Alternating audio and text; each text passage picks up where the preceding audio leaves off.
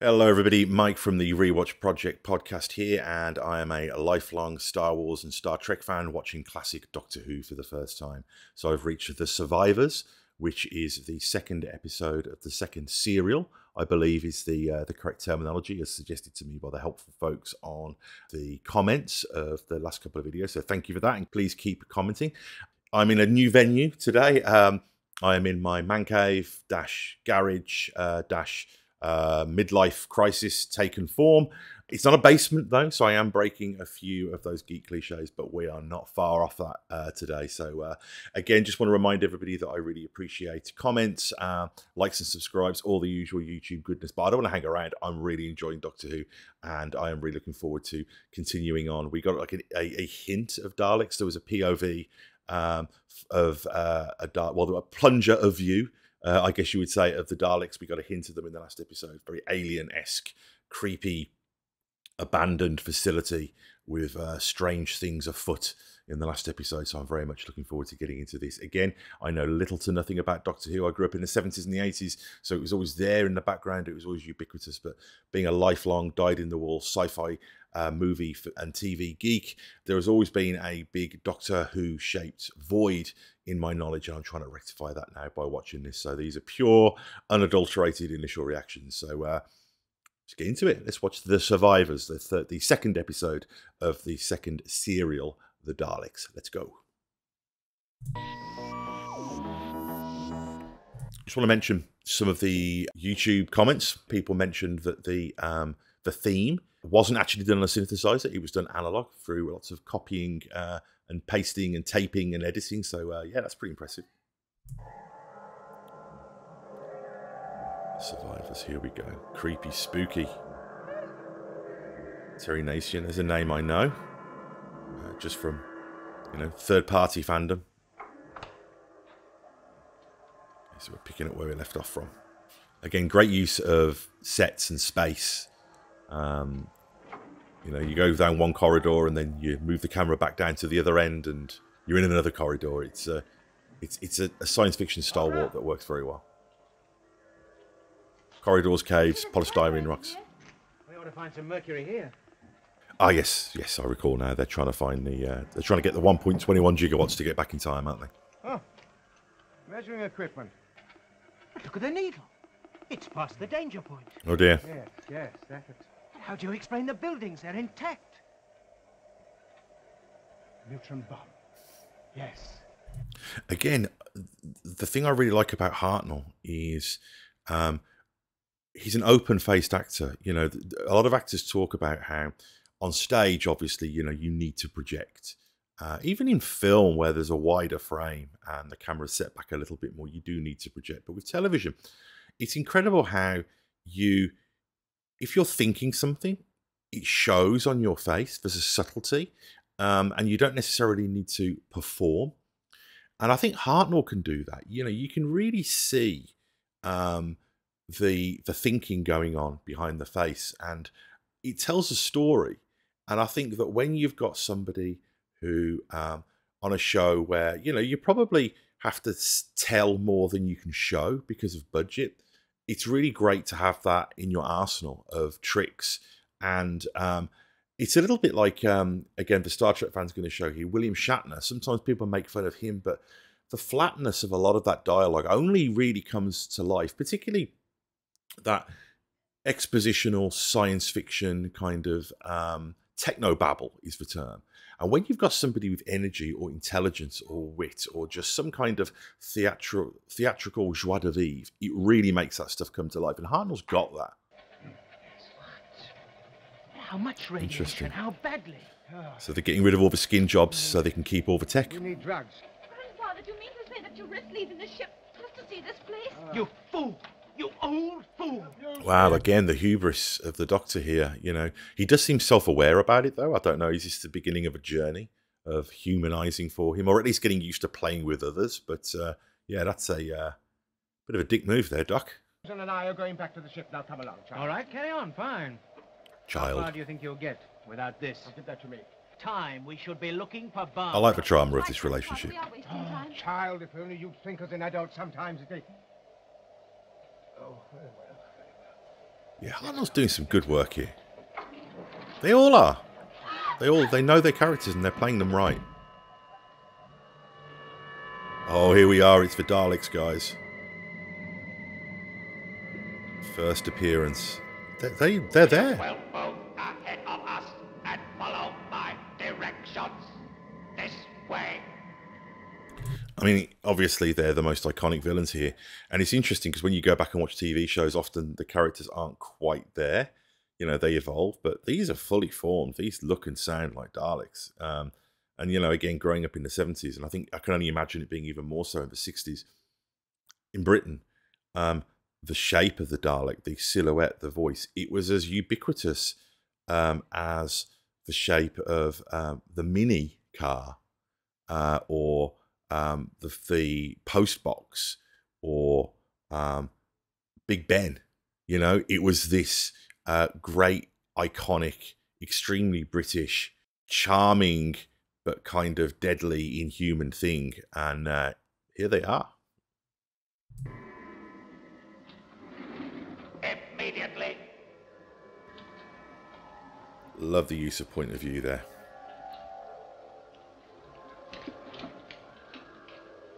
You just know that they're not to be trifled with.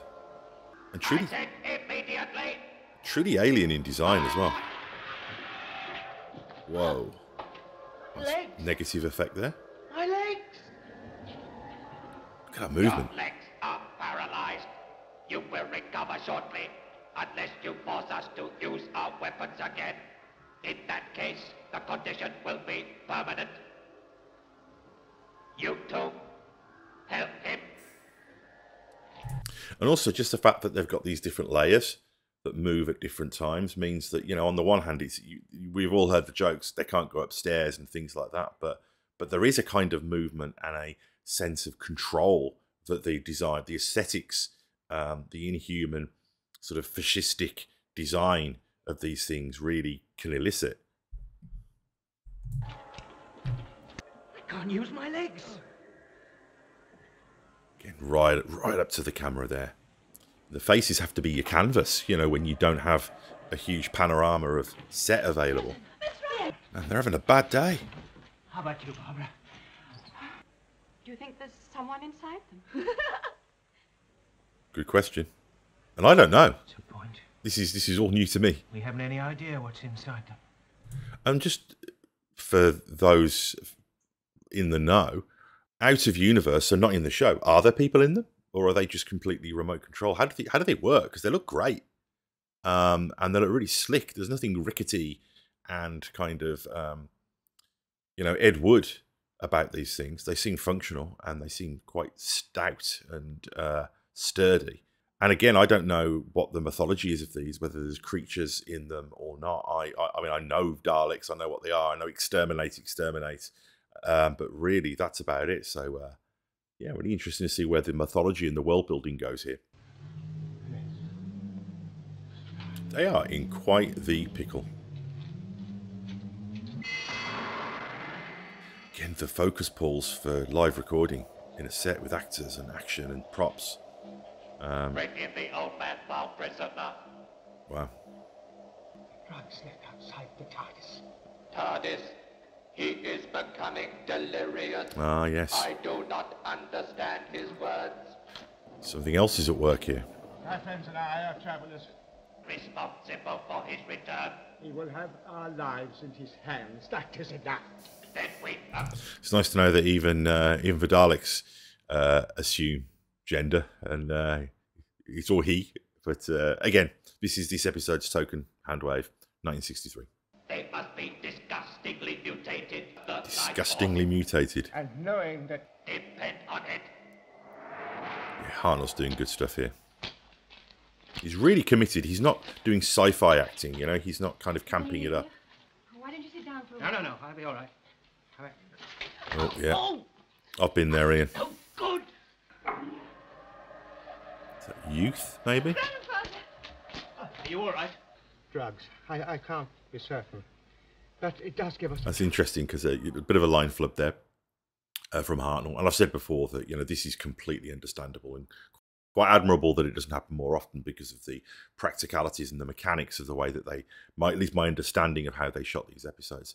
But here it doesn't matter because he's got radiation poisoning. So there's actually kind of an in-universe reason for why that happened. Hell, it might even have been a choice. What do I know? They're mutations. So it wasn't our captors who left the drugs behind. The killer robots and mutations. I must get that drug quickly. I mean, good on Ian. You know, he obviously is frustrated with the Doctor and, you know, quite rightly blames him for a lot of the issues that they've got here. But his first impulse is still to help. I mean, obviously he'll be helping himself and Barbara and Susan as well, but he seems like he cares. So I think that tells you a little bit about the character. Daleks insist that only one of us goes. Then I'll have to take the key and I'll have to Where go did the name on Daleks come until from? the door opens. No, you It's a jump the lock. derivation of that. There are 21 different holes inside the lock. There's one right place and 20 wrong ones. If you make a mistake, the whole inside of the lock will melt. That was a tough line of dialogue. Nothing else for it then. Come on, let's see if I can walk. And trying to deliver that dialogue whilst being hysterical as well. I mean, that cannot be easy. You must leave now. I'm not well enough. Like, you yet. should have thought about that before you stunned me, you bastards. He's a trooper, isn't he, Ian? What a man. Oh. Come on, you can do it, buddy. Oh, Ian. Go on, Susan. You got to step up, girl. Put your radio down. Stop listening to your long-haired pop music. And you keep. Are you ready? Yes, all right. The thing I love about the Daleks' voice is it's really difficult to imagine them having casual conversations because they're just so intense all the time. I mean, there is a slight variance in timbre, but yeah, they're very very tightly wound, I would say. Take your cardigan off if you're so hot, mate. He's getting worse. And there's about 5 or 6 separate awesome elements, design elements to the Dalek that for any other creation would be the one thing. You know, you've got the plungers, you've got the guns, you've got the heads, you've got the bulbs, you've got the half ball motifs throughout them as well. You've got the shape of them. They're just such a great idea, and they're such a perfect sort of fascistic form as well. You know, the Borg in Star Trek are a great example of this because they're so you can't reason with them, and just the idea that they're just these things essentially hovering or on wheels, that they're almost like a crowd control thing. You can just imagine them rounding people up. You know, that's what they do. That's their bag. Difficulty in keeping my eyes open. Yes, I'm about to say. Sounds like a hangover. All his fault. Spooky forest. Little Red Riding Hood, Grimm's fairy tale vibe going on here. Again, a lot of horror elements. A lot of, you know, it's like the, you know, James Whale, Todd Browning stylings going on here. And it's interesting as well because I believe that there was from the comments that there was a little bit of controversy about the Dalek storyline because of this question of the educational agenda of Doctor Who. But I did see some discussion about that. I don't think it's necessarily an open and shut case about as to whether Doctor Who had a specific educational mandate. I think that there seems to be, from what I've seen, not complete consensus over how all-encompassing that mandate was. And it's worth saying as well that one of the things that's really interesting about this experience is, and I don't say this sort of arrogantly because it's actually kind of embarrassing, but I'm kind of used to being the expert in a lot of geek sci-fi things, you know, a lot of shows, particularly the 60s through to the 90s, you know, your Star Treks, Twin Peaks is another show, the X-Files. I know a lot about these, you know, these are shows where I've read the making ofs, I've watched the bonus features, I've read the magazine articles, I've seen the episode many, many, many times, and it's kind of interesting, an interesting experiment in vulnerability to allow myself to sort of enjoy my ignorance in this and let other people be the experts and take me on the journey. So, bit of a tangent there, but I thought that was worth mentioning at this point. Again, the close-ups while they're running, probably almost on the spot to create the illusion of size of set is great. And I think that that's one of the things, these limitations not only force them to be creative with things like the TARDIS, but also add to the charm. I think sometimes when there was a bit of a conversation about this on the comments, I think sometimes when you've got all of the resources in the world available to you, you bypass imagination and you bypass charm, and everything's too slick.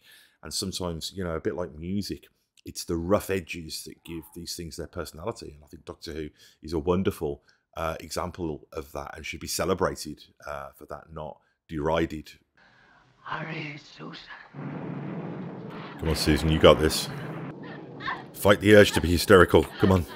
Although I think I'd be fairly hysterical, to be fair. Great sound design as well. Goes a long way. Now they have lost her. So what do they want? Why do they want the drugs? Is it just to study it so they can counter it or weaponize it in some way?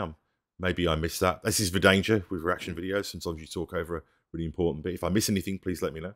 There it is. Great sense of direction. You don't want to lose the key. I bet that's used as a plot device frequently. Can the TARDIS itself protect her from the radiation? Not that she can just stay there, I guess, but... sweet, sweet drugs. She's a child of the 60s, after all. Again, the outside of the doors... I don't get it. Is it some sort of masking technology that makes it look like the regular TARDIS doors? Next episode, the escape. Yeah, really enjoyed that one. I also think it's cool that one, they didn't feel the need to have like a giant cliffhanger on that like they do on previous episodes. It's just, that's the end of this part of the serial, and then we're going to move on to the next one. So, yeah, really enjoying this, still into it. I think the thing about this episode that jumped out at me, aside from just the fact that we get the introduction proper of the Daleks and all of the great design elements, both visual and from a sound design perspective, because, of course, I've talked before about how, you know, the BBC came out of radio, and I think that the use of sound is incredibly important. They really perfected that. They were world class when it came to that, and obviously they've got that in their arsenal because there are limitations with scope and size and budget, that they have to make sure that everything that's within the frame is as sort of interesting and dynamic and opulent as they have the resources to achieve. But at the same time, they need to use these additional resources like the sound design and the great open-faced acting abilities of the performers as well to really convey these things. And I think they do a great job of it. I think that all of the cast were good in this, and Hartnell was really wonderful as well. You really get the sense of exhaustion and stress and the stakes. You know, our characters, they're really having a bad day here, and they're really in a pickle, and you get a real strong sense of that. So yeah, I'm really looking forward to the next episode. Again, appreciate feedback, comments, likes, subscribes, all that good stuff, and I'll be back very soon with the third part of the Daleks serial, and I will see you out on the comments page. A quick reminder, by the way, that I'm on Twitter at ChinStroker. That's ChinStroker. That's because I do a podcast called ChinStroker versus Punter. That's where that name comes from. And I'll be back very soon to watch more Doctor Who, which I am very much enjoying. So let's do this. Speak to you soon. Bye-bye.